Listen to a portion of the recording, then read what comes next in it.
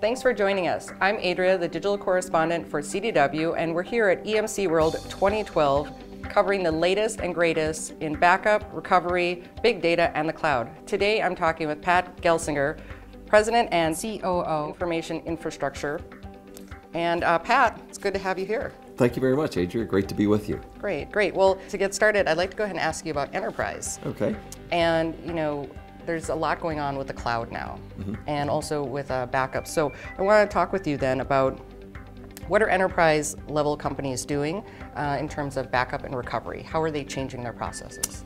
Well, overall, it's a great time, right? As enterprise customers really have some great new opportunity to transform their backup environment, right? Obviously, you know, tape sucks, move on, right? We've clearly seen the major move to disk-based backup and deduplication technologies, which have just eliminated many of the long and arduous processes there, been able to bring those backup environments online and be able to see them much more integrated into their application environments, into their cloud and virtualization opportunities.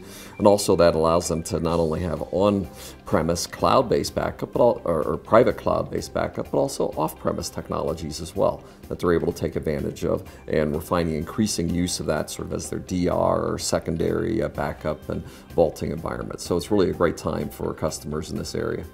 Pat, can you tell us what the conversation looks like when you're talking to an enterprise customer and you're really excited about the cloud, but they're pushing back saying the cloud is not for us?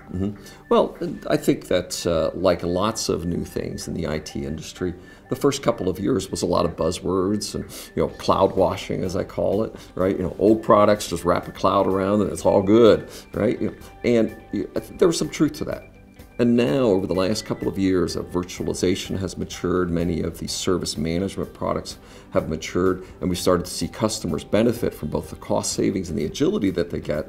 The cloud is a very substantive set of technologies now. Clearly, some vendors, it's just a buzzword yet.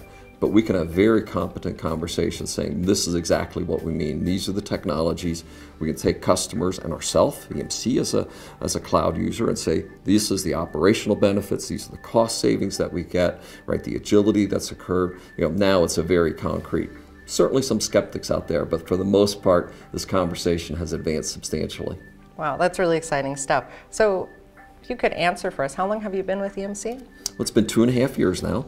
I had a short 30-year career at Intel before joining EMC.